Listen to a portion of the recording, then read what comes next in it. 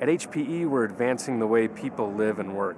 The way we do that is by incorporating the latest technologies into solutions that drive outcomes for our customers that really improve their bottom line.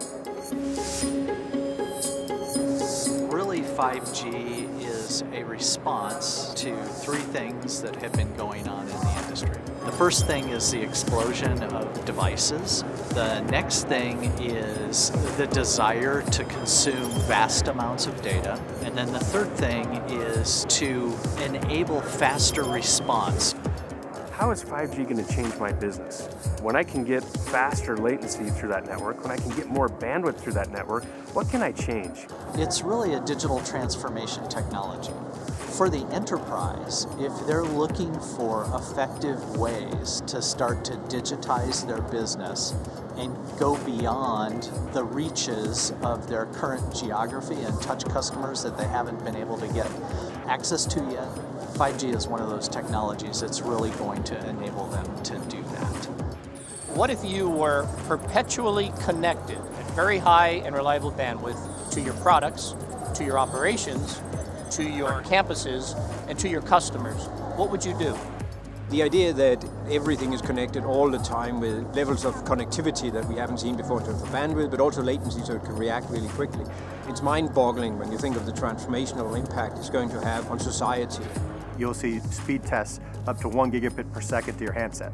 And then the ability to set up kind of these individual network slices for different use cases because applications and workloads have different demands. If you're doing virtual reality or augmented reality, you need really low latency. You can pick a vertical and there's an application of 10 top use cases that are waiting for 5G.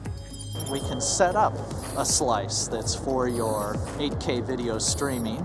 We can set up the ultra-reliable low latency slice for your connected car, your autonomous vehicle. On the massive machine type communication slice, we can facilitate all of your IoT devices. Can I deploy more video? Can I deploy more data down at the edge? How can I talk to things around me in my environment much faster and easier than I could in the past? What we've been telling our customers is that they should start today, and they should start trialing use cases today on the edge, because we can push that compute and storage and network connectivity much closer to the end user. And then as 5G starts to mature and proliferate, we'll add that via software.